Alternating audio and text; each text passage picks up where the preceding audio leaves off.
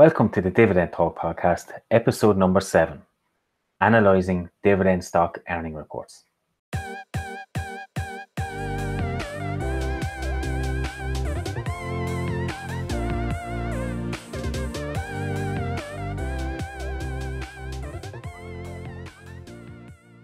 Hey guys, welcome back to another episode of the Dividend Talk.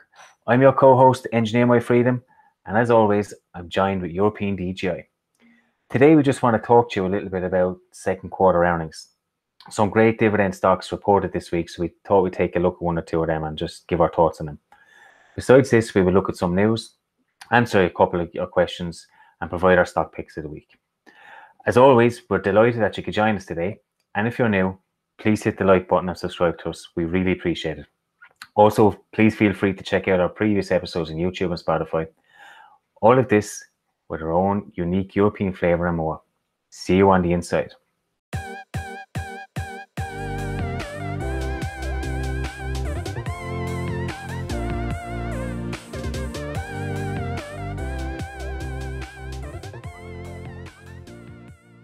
Hey European DJI, I can't believe it's another week already. How are you doing, man? I'm doing well. Time is flying. Cucumber season has started, but not in the stock market. So yeah, I'm doing pretty well. How about you? Good. Going on vacation tomorrow. Can't wait. Going camping for a couple of days and get to hopefully the weather picks up. It's been raining all week, so I want a little bit of sunshine. But yeah, I'm looking forward to it.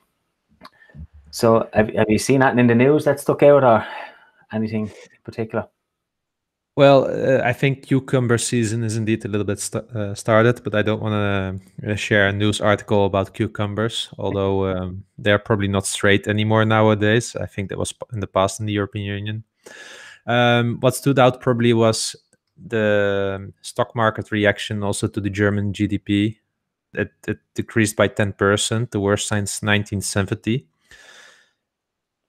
And economists, I think they expect a 9%, so it's 1% more. What it just tells us that if it's since the 1970, I mean, I wasn't born then yet, right? I'm from the 80s, the early 80s. So it tells me that this is the worst situation that I've ever lived in from an economic point of view. And the awkward thing is, if you don't work in an environment as an employee where you're impacted by a lockdown, which I am not, then it feels so surreal. Yeah, because I'm just doing my stuff. I'm just doing it from home, but I'm still working. I'm still having my income. So if let's say a large part of the society is in a situation like I am, then it must be horrible for people that are working in restaurants, bars, that were depending on that income.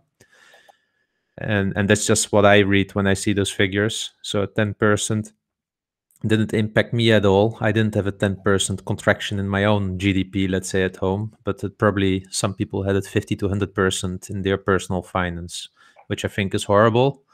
And I hope we will recover soon from it. Yeah, the scary thing from a European standpoint is Germany is really the heartbeat, isn't it? It's the strongest economy we have. So for that to be struggling for its largest decline, it doesn't bode well for the rest of us. And like you, I'm lucky enough, like you, I haven't seen a decline as such. My business, my small cafes, I mean, we've been struggling and my wife has been out of work, but it hasn't really impacted us because there's been subsidies from the government and stuff. So it hasn't impacted me or any close friends yet. But I do believe is when the subsidies stop and we start to get back to normal life, we're going to see real devastating effects from this. Yeah. So those of us that are lucky to have jobs, hopefully we'll keep them. Yeah. So then I believe your highlight from the week is probably related to more the recovery, right? Yeah, it's related to this COVID-19. We're kind of sick of talking about it at this stage, but one thing that kind of stood out to me was Britain now have 250 million doses potentially available for a vaccine that's not created yet. But they've been striking deals with, I think, Sanofi and GSK were the latest one. They struck a 60 million doses deal with them. Pfizer as well have 30 million. So, I mean, they are taking a proactive approach to this. They're getting ahead of the curve, getting in these vaccines for when they do become available. And looking at Pfizer, they're confident they've been they got approved by the FDA, I believe, and they've been fast tracked through. So we could see a vaccine soon enough. I don't know how soon, but it certainly looks like they're making inroads on that. And for even a psychological standpoint, I think it'll be a good thing because there'll be a vaccine out there and people will start traveling and maybe getting back to normal a bit quicker. So it's interesting. Britain, I'm not sure how Ireland stands up on this, or even Europe. I know you mentioned beforehand Europe have some sort of deal, but I know then that Sanofi are in talks with France for another potential deal. So it'll be certainly interesting. I'm not sure how I feel on vaccines yet, but it'll be. I'm not too optimistic about the vaccines itself, because when I heard this Dr. Fauci talking the other day, and I heard this more often already, is that maybe there's only a 70% efficacy. I don't know how you say it exactly. That it responds positively in 70% of the people, where it really protects them. And from the other side, I read today somewhere in the news also that it might only last for a year, and that we need to be vaccinated every year. Yeah. So this just shows that it's tremendous and amazing what research can do in a few months, and how quickly they can genetically almost engineer a vaccine. But it doesn't mean necessarily that it's over. I do believe if many people get vaccinated, of course, then on top of social distancing, I think we will see a rapid decline of the virus. But I think if I read all of that, that doesn't mean that the virus will be gone. I think then in such case, people will still be impacted by the virus. We might still see some hotspots here and there.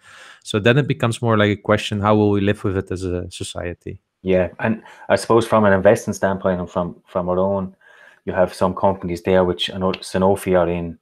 I think they're in the Noble 30 index, and you have Pfizer then, that are another great big company. So if they get out of the curve and they come up with a vaccine, I mean, it's not going to be free. It costs a lot of money.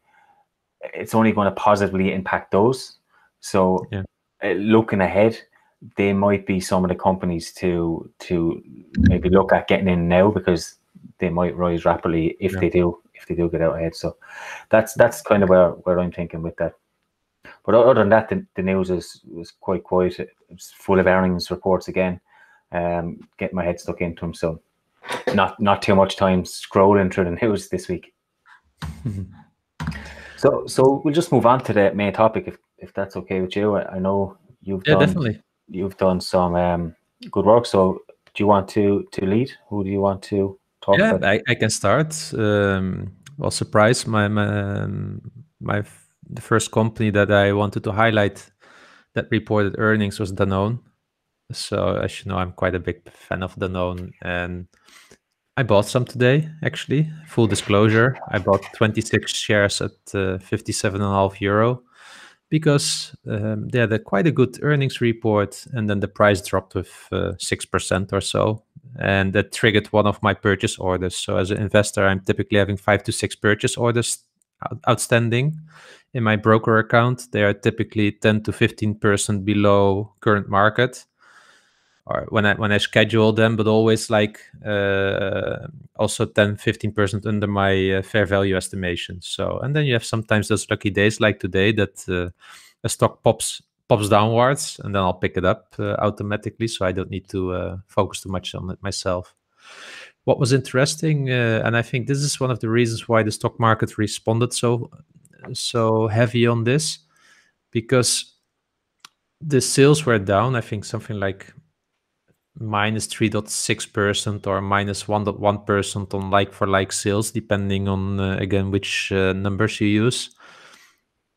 But they had a really large impact on their bottled water, packaged water business. And due to the lockdown, people have just not been going to kiosks, small shops, restaurants, where they just ask for a small bottle of water.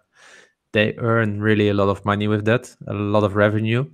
And the big, large packages of water that people were stockpiling on was not enough to compensate for that. So they lost a lot of revenue based on that.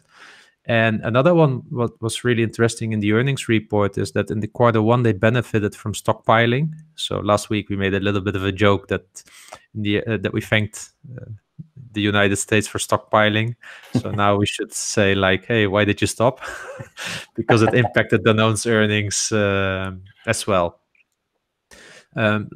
Last but not least, I think also what was an impact here when you look at the profit in the end is that they had just higher costs in maintaining the supply chain. So you can imagine if you now work in a factory line and you need to wash your hands, do all the protective stuff before you can start up a line. It's just higher costs associated to it.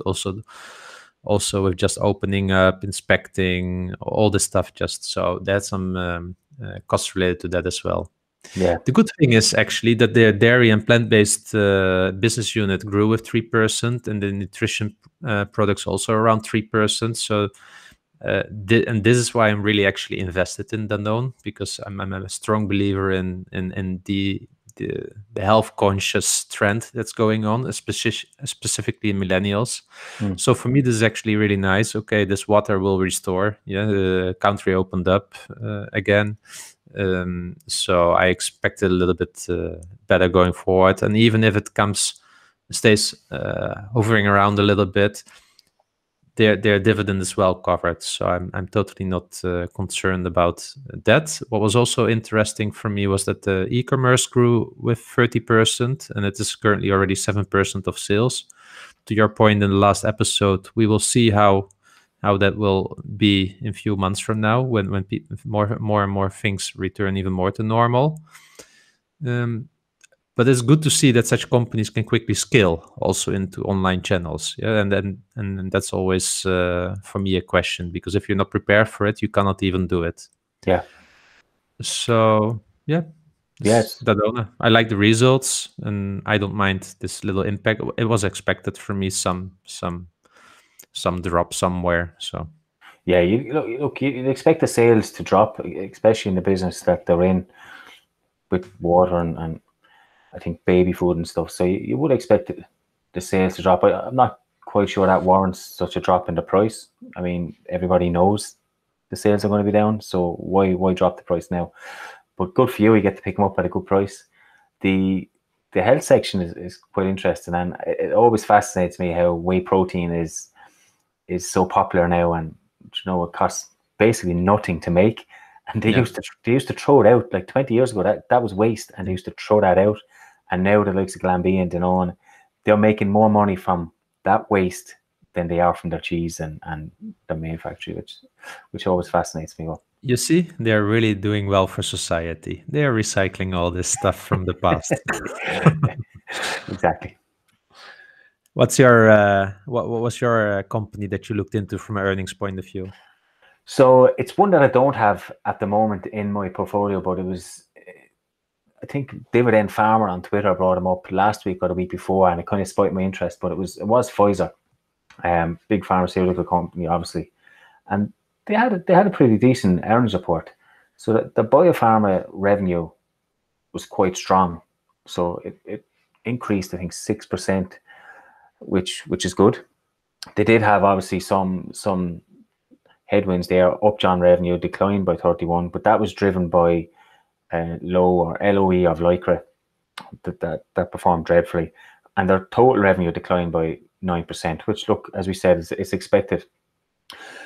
The good news is, I suppose, they've raised their expectations. So they've raised their revenue guidance by 0.1 billion and raised their EPS by 3 cents, which is positive, given not many companies at the minute are given expectations. They're removing all guidance. So it's positive to see a company actually come out and say, look, we are coming out of this, we're performing a little bit better, and raising their expectations a little bit.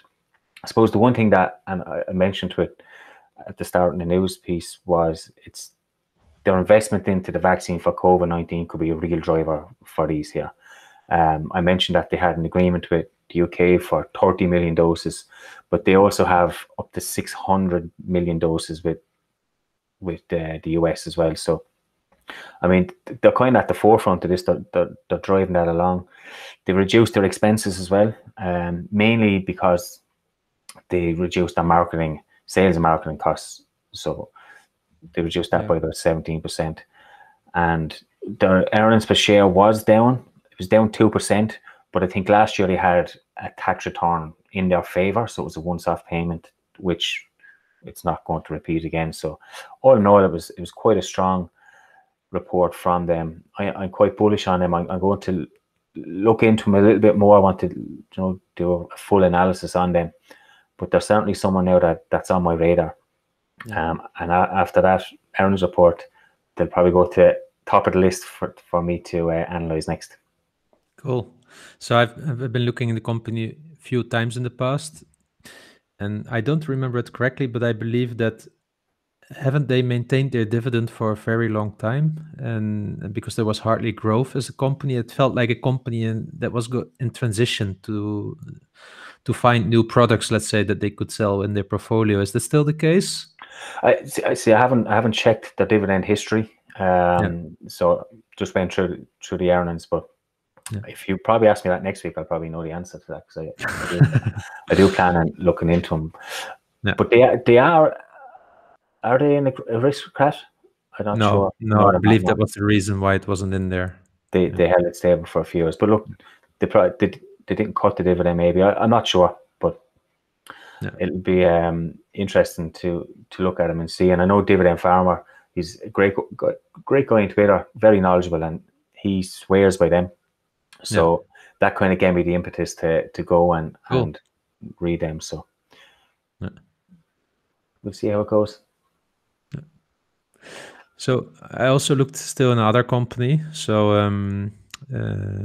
UPS reported also earnings, and wow, the stock shot up with 14 or 15%. So I felt like, okay, I want to talk about that stock today.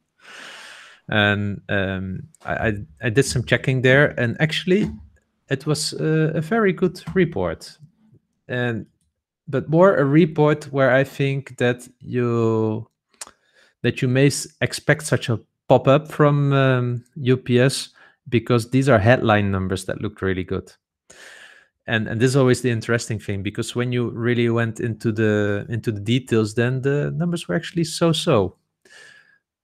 So sales went up quite a bit, and I think with something like, what was it, 13%? Yeah, 13.4%. Last week I spoke with Microsoft about Microsoft. They had a year-over-year growth of 13%. So take that into context. UPS had a similar, let's say, percentage growth as Microsoft.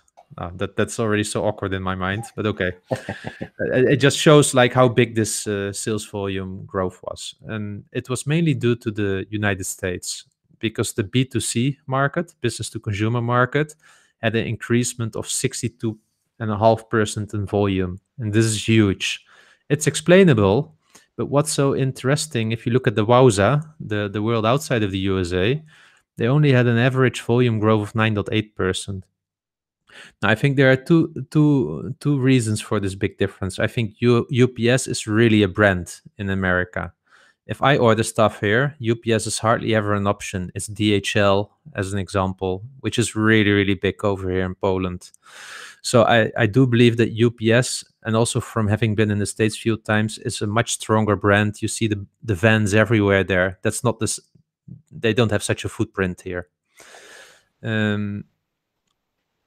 So their average volume went up with 20.9% or something like that, or 22.8% in the US, which is really large. And also the majority of their revenue comes from the States. So they did really great job there. The interesting thing here is that the EPS was lagging and actually lagging the revenue growth. So you would expect sometimes that, okay, if sales is 70% up, the EPS will also at least jump with 70%. But here you could see that it didn't do that. So EPS was just up compared to last year, Q2, with 4.6%. If you take the GAAP numbers, if you take the non-GAAP numbers, it will be 8.7%.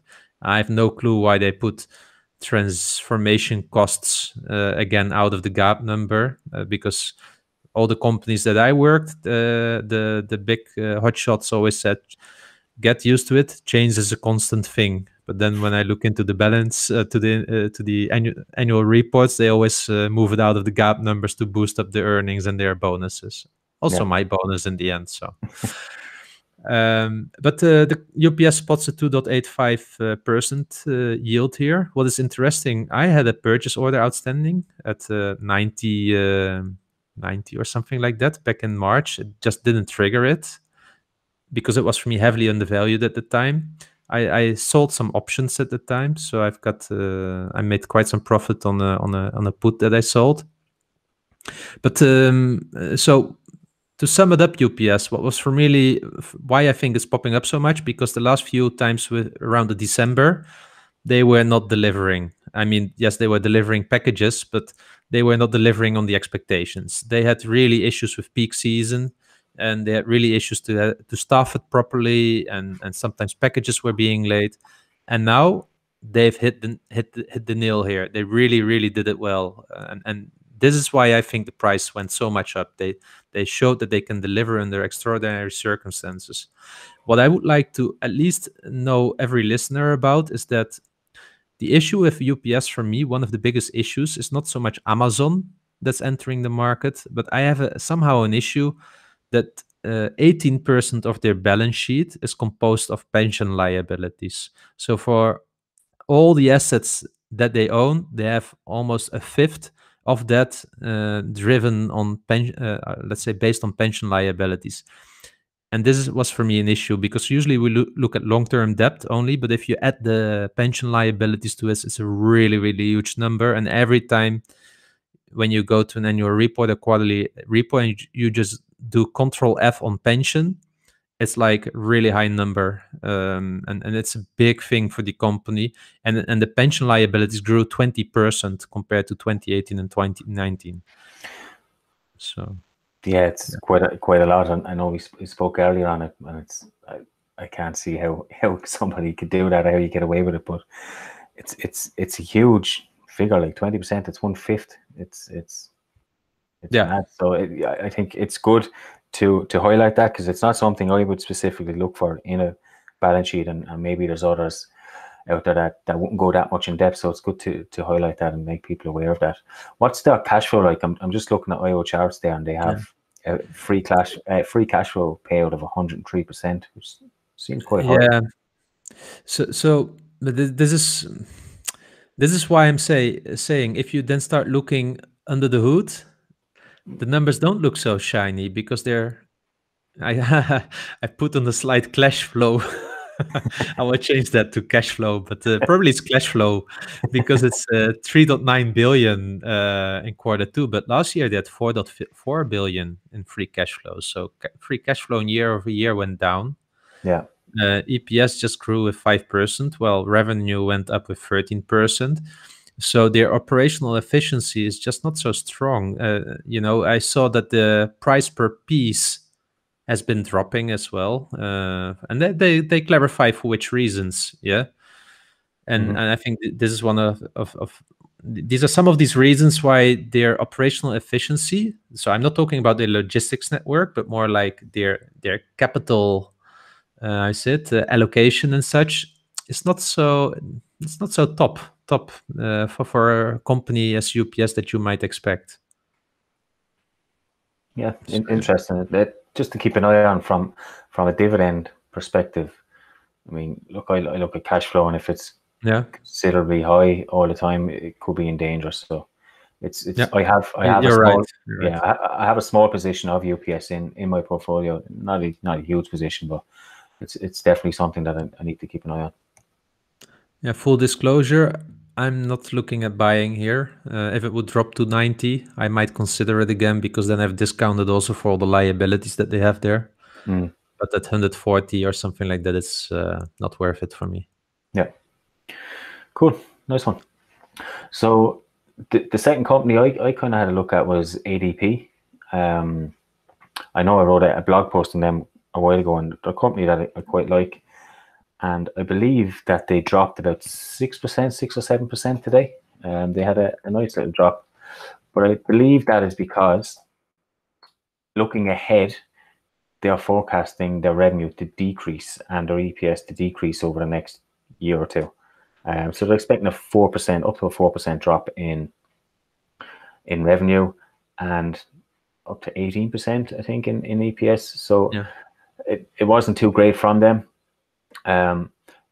Looking at this year, what they had, so it was their, I think it was their Q4 actually earnings that they gave. So they gave it the fiscal year as well. But their earnings overall were down, or the revenue was down 3%. EPS was flat from fiscal year 19 to fiscal year 20, which is, look, it didn't go down. So that's I suppose a positive. But looking quarter over quarter, revenues for the ES section was down 6%. The PEO revenues were actually up 4%, which is positive. But look, it wasn't great. As I said, looking ahead, they're expecting lots of tailwinds, but I still think they're fairly valued. Looking at the price, they're 137. They dropped 6% today. I think for me that's within a buy range for me. The forward PE ratio is just under 24, and they're well covered by free cash flow. So I'm not too concerned. I know looking ahead, there's going to be some tailwinds, and next year might be a little bit worse off than we are now. But I think that might present a better buying opportunity for some of us. Okay, cool. So, I mean, ADP, I need to really look deeper into it. It's on my to-do list, but I remember you inspired me with your stock analysis. So I just in general recommend our listeners to have a look at it. So we'll drop the link into the description. I thought that was a really nice piece of work by you. Thank you. So I suppose that's all I kind of looked at this week. I know, look, today is Thursday, and there's big tech companies' earnings are out. So I would have liked to get to them, but we're both going on vacation. I think we deserve a holiday, so maybe we might touch on them a little bit next week. We'll see how it goes. Definitely. So moving on then to our next section. So this week we normally put out a post on Twitter, and normally on Friday, so I have a bit more time, a bit more lenient to work, and I was caught up today. So there's only a couple of questions. So I'll ask you the first question from our listeners. It's from Let Us Compound again, and he asked, "What do you prefer, fully invested or saving up for a big crash and then all in?" It's a good question. Yeah, and this was really interesting because I was with him in a bit of a conversation around where he mentioned, like, it was in Dutch, by the way, on Twitter. He mentioned, like, okay, I missed a little bit on the drop in March because I was fully invested. It's not like you then have a lot of cash around. And I mentioned, well, I had some cash around, and then this question popped up, and I think I would rather prefer to be fully invested because I strongly believe time in the market versus market timing. If I think back, in the beginning in 2015, I was saving up quite a lot of money. I was not investing everything. And then, for instance, McDonald's at $90, all these stocks were so cheap. And this was 4 or 5 years ago. So I've been saving then that money as a war chest. I should have just get it to work, just straight away. I guess I didn't feel so confident yet in what I was doing at the time. But knowing what I know now, I would be fully invested, because even if you look at the big crash from March, it was probably 30% off from its all-time high. Yeah, but still 2 or 3 times higher than it was during the Great Recession. Yeah. So that would be my answer, and I still have some money to spend to get my war chest empty. I will always have some money on the sideline. So to answer his question maybe more specifically, I think I would typically always look at 5 to 10% for these kinds of events of crashes, but not more than that. It's not worth it for me. Yeah, I tend to agree. As you said, time in the market, we all know that quote, famous quote, and it's certainly true.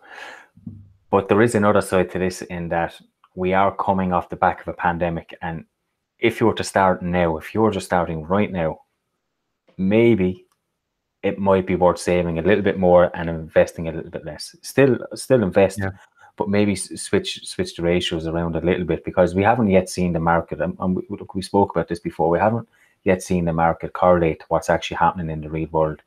We've mentioned today about Germany. We all know the US are struggling, so that has to correlate back at some point. So if you were to invest right now, if you were starting right now, would you go fully invested? Yes. You would still go fully invested. Yeah, because since 2014, I've been thinking that the market was overvalued. Yeah. I've all the time had that feeling, so I was all the time reserved. And then I felt like, how can it be that companies are reporting these bad earnings and valuations are so high? Why are valuations are so high? And then Trump gets elected. Up, tax cut, Trump premium gets in, stocks rise 20%. And this is just what I learned, that dollar cost averaging is for me a better method, because my enemy is my own psychology. My enemy is that I think that all the time it's overvalued, and I think that now as well. For me, the market should probably almost drop by 40-50% before I get a feeling it's fairly valued. So that's my enemy in my head. Yeah. And so me personally would be fully invested, and that's what I'm doing already for quite some time, for 2.5, 3 years now. Everything that I save goes straight away into stocks. Yeah, but I'd still have some war chest from all that time that I saved, and I'm now just overspending. I'm spending higher than I save to start emptying that war chest bit by bit by bit by bit. Yeah.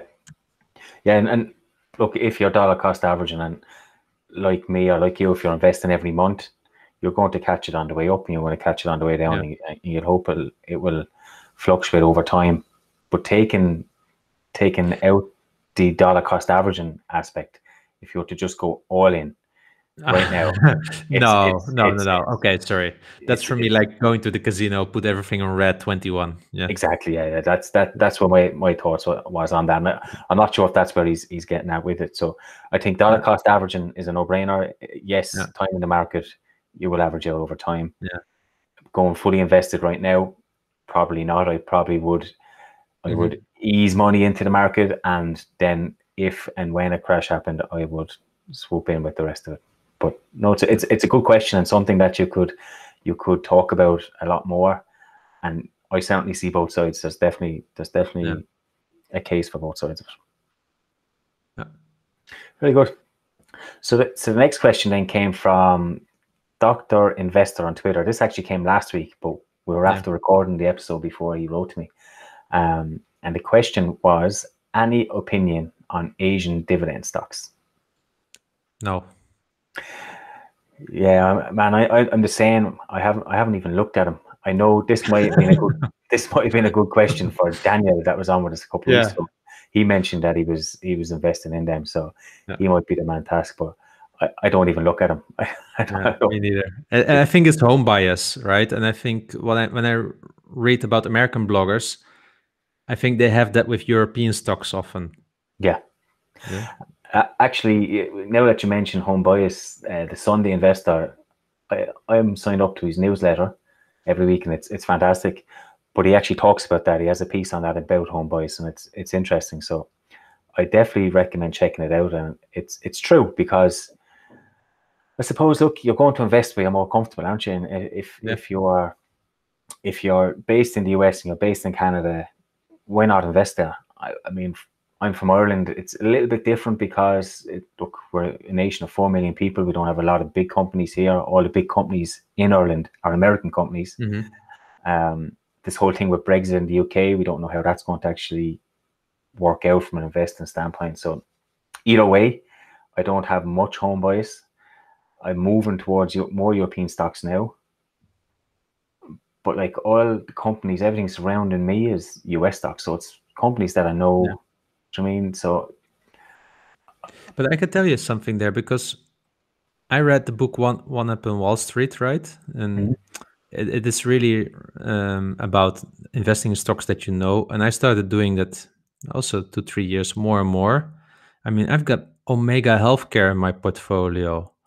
I have no clue where their rental properties are. Nothing. It was influenced by reading a lot of Seeking Alpha articles on it. I did my own analysis, looked good. I have no clue what this company is. I don't know how their logo looks like. And I started to shift away from that. So again, with Unilever and Danone, I use their products on a daily basis. I've got also actually some non-dividend stocks like Facebook. I know Facebook, I know Instagram. Yeah. So I feel more comfortable with them. So I'm more and more shying away from companies that I don't know. And I rather focus on companies that I do know. And of course, I own some pharma companies, and specifically the ones that create cancer products. Of course, I don't know their product because I haven't been a patient. Yeah, but I do follow the news here, and those companies are in the news. So at least from a home bias point of view, I see it then more as a bit of a positive because I know what the general perception is about the companies. Yeah. And that helps me already to start looking into a company and then go into the data. But I will not do something again like Omega Healthcare. I will not do that anymore.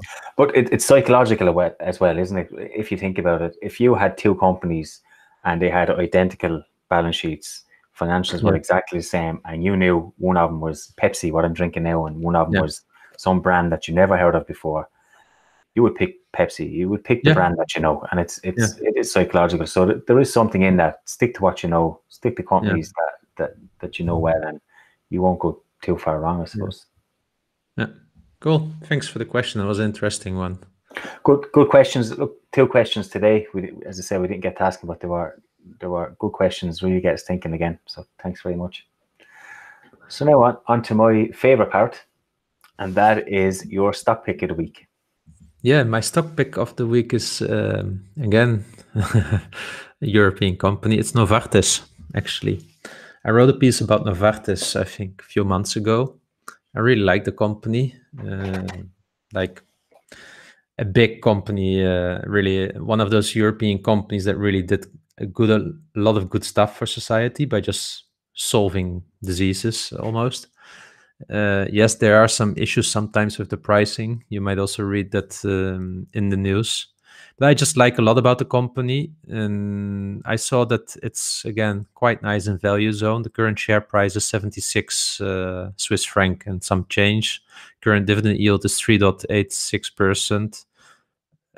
And there's always where we get the comments like, okay, but you pay a lot of tax for Swiss stocks. Yeah, that's correct. And I've shared my opinion on that a few times. I feel like this is a good company now. What's good to know is that if you look at their numbers, it looks a little bit skewed. So their payout ratio stands at 93% if you look at the EPS numbers. But if you go to the free cash flow numbers, it's at 64%. And this is always so difficult with pharma companies because if you look into pharma companies, they do a lot of R&D. They usually write it off the failed R&D. They usually write it off in the non-GAAP numbers and such. So it's always hard to analyze it based on profit number, and cash flow numbers are usually a better indicator for me for pharma there. But if you look at the forward PE ratio, stands at around 14 for a company that's growing quite well. So for me, it's currently around 16% undervalued. The dividend growth has not been strong in the last decade, neither in the last 5 years. But what I have seen is now that let's say there's more room for growth of the dividend again. And with the new CEO, I can see also that they are more and more becoming a data company. And it's needed because in pharma, if you don't jump on the bandwagon of personalized healthcare, you might lose out on a lot of future business because this is really at the moment deemed the future. And I think they have the right guy at the helm there that really understands this, that really understands data science. So yeah, that's my stock pick of the week. Cool. It's always good to get a European flavor from you because I always go the US route. So it's nice to have a mix, I suppose. You're closer to the US. They fly in here a lot, so it's my excuse. What's your stock pick? Yeah, my stock pick this week was Walgreens Boots Alliance, WBA, and quite excited about this company. I suppose one thing that I didn't know is that Boots, which is a big brand here in Ireland, I know they are in the Netherlands as well. You probably use them as well. I never connected the dots. Walgreens Boots Alliance. I never connected that they were. I always thought it was American. There's Walgreens everywhere in America, so I was quite surprised to see they have a pretty big international and European exposure. So they've good exposure on that. they're a massive company. An aging population, I suppose, throughout the world is always good in healthcare. And for me, they're massively undervalued. Like you look at their PE ratio, for example, it's 6.98%. Mm-hmm. I have them 22.2% undervalued at their current valuation. Their dividend growth over 5 years was 6.58%. That slowed down this decade. I know in the previous decade before that, they had massive increases. Their average was 15, 16%. So at current price, their starting yield is 4.5%. Their cash flow, they're well covered by cash flow. I think it's 38%. I suppose the big weakness for me is obviously COVID-19 increasing costs, and the market is highly competitive. But one good thing is that they are starting to move online a little bit more, especially in the European space with Boots. Yeah. Boots have a pretty good online presence now, particularly in the UK and Ireland. Not so much everywhere else, but it's getting there where you can. So, for example, in the UK, you can ring up, and if you have a prescription or if you want to get something, and you'll get it the next day. Yeah. Do you know what I mean? So it's their online presence is getting good. So I believe the fear was also around Amazon, right? Maybe gobbling up some business from them. Yeah, look, Amazon are a beast, and they're gobbling up a bit of business from everybody, it seems like. Yeah. But I suppose that like these are massive in the US. I think they're the market leader in their segments. They have the retail and the wholesale business. So in the retail business, I believe I'm starting to write a blog post on these, so I'm looking at them a little bit more. But I believe there's a Walgreens within 5 miles of over 90% of the population. So literally everywhere. That's incredible. So they're literally everywhere. So look, Amazon are going to take a piece of the pie there, but I think there's enough growth in Europe there for them. And one thing I will point out is that this is the first time I've used your template. We spoke about it on, I think 2 episodes ago, we spoke about it and gone through, and it's really helping me. I'm starting to go through, and I think it's good for anyone that's listening to maybe have a look at that Gsheet and go through, because it just brings you through step by step and makes you think about companies a little bit differently to how I was thinking, more methodical, I suppose, and just helps me understand the business a little bit better. So thank you for that. But yeah, that's my stock pick. I think the Dividend Diplomats still be happy with this, because I believe it's on their watch list for July as well. So they seem like a pretty good company. Cool. So I think this brings us to the least nice part of the episode, right? It's can't believe it's that time already. It just flies. It just flies. I suppose there's 2 things that I want to mention. We recently, yesterday, set up a Facebook group. There's nothing on it yet, but I'm going to drop a link to that. So if you're on Facebook, please just give us a like and start interacting with us. We'd love to have you there. And the second thing that I'd like to mention is that we have this event coming up on the 22nd of August. We're not going to give away too much just yet, but it is exciting. So stay tuned for more information and keep that evening free, is all I'll say. Yes, definitely. Will be fun. Okay, so then EMF, it was a pleasure again talking with you. And I really like these earnings seasons topics, because it allows us to do some homework, really dig into the companies a little bit, go through the earnings reports. And I understand why Buffett likes this and why he reads so much, because it's just fun. I really like it. If it was your full-time job, imagine it would be great. But there's just so many. They all come at once, don't they? I'd like one every week, I suppose, altogether. Yeah, exactly. It's like I have relatively small, I suppose it's big, 39 stocks in my portfolio. So trying to follow all them is hard. Yeah. Imagine having 200 stocks or 300 stocks. It would be crazy. Wow. But it's fun. I enjoy it.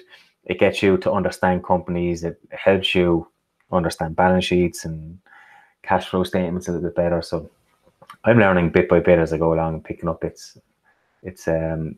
look, it's been interesting. As I think we said last week, we haven't seen an earnings seasons like this, so we might not see another one like this again. Exactly. Popcorn time. Well, thank you all for listening and for hearing us rambling a little bit in the end, mumbling. But glad that you stuck with us. Sorry for my English. It's getting late here. I need a drink. So EMF, thank you, listeners. Thank you as well for staying around so far, and see you next time. See you next week.